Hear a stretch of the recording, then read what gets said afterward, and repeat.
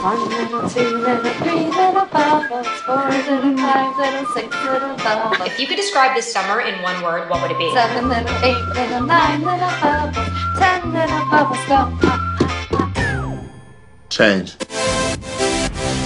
My vision is for the next phase. The big baller brand ain't gonna never leave. Y'all been busy and not dizzy. We're getting back to where this all began. I got to keep working, Tina. I got to get a helicopter. Oh, stop. When adversity hits, you don't just take off and run. We got to create some different products. The brand has evolved. The boys have evolved. This is something special. What's your main goal this summer? Hold on. My main goal is to just keep getting faster and stronger. Just gotta decide if you want to go to Australia, China, Europe. I know I'm gonna go overseas, but just don't know where yet. I'm trending in California. They said 3 teams is looking for me for summer league. Stuff is starting to fall into place and it feels good.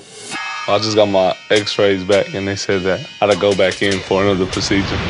And it is now official. Lonzo Ball has indeed been traded to New Orleans. What do you want to do? I don't know, I gotta think about the best interest of Zoe and myself.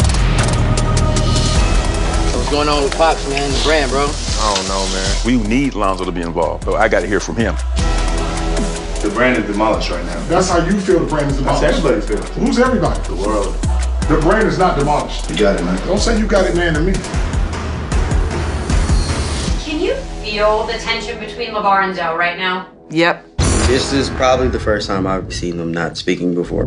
He's stepping out of bounds for a minute, and I got to put him back in bounds. It's not fun and games anymore. I know y'all up in there, man. Open the door, dog. No, you can't save everybody. Me and your mom's, we're going through some things, but it's gonna be all right. It sucks, but I got a plan for everything. What is your biggest priority when it comes to your family? Sticking together.